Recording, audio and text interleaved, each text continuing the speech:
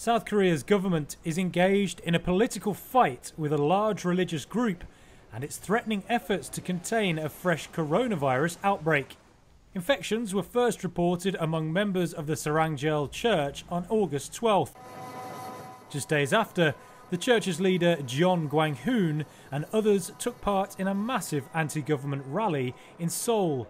John later tested positive for the virus, and the health ministry filed a complaint against him. They said he ignored social distancing instructions by attending the event, which the church denies. Authorities have also accused the group of spreading falsehoods about the disease and of not handing over complete lists of its members. As of Thursday, at least 739 people affiliated with the church have tested positive, according to health authorities. In response, church members say they are victims of a politically motivated witch hunt. The church said it had already provided full lists, but health authorities have accused them of underreporting its membership. This is not the first religious group to cause controversy around the virus in South Korea.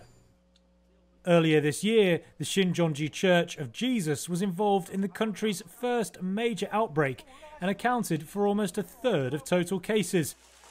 Its leader was arrested after being accused of hindering the virus response by hiding information about the church's members and gatherings, which he denies.